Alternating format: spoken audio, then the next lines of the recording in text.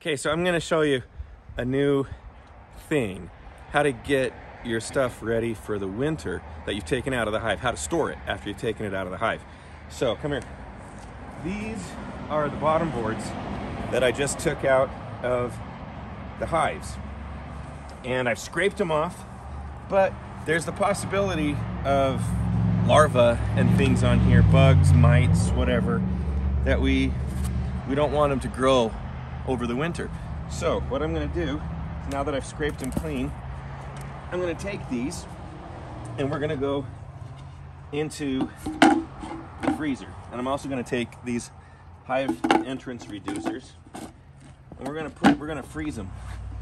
Put them in the freezer for about 4 days. So come this way.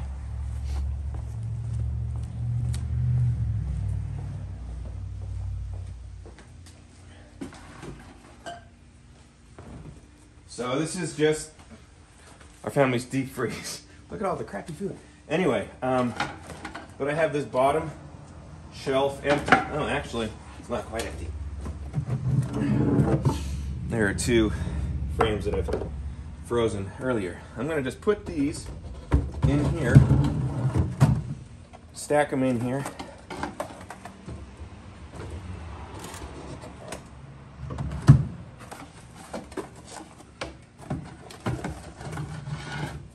And I've got the 2 entrance reducers too. And we're just gonna put those in the freezer for 4 days. Then, once those are frozen, come over here and I'll show you what we do. So these are the honey super frames that I spun out this year. And they've been freezing actually for a month or 2. It's time to put them away.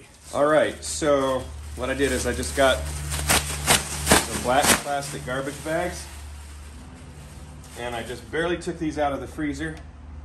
So any larvae of any wax moths or anything that might be in here, any eggs, they're dead. The wax is actually really brittle because it's so cold.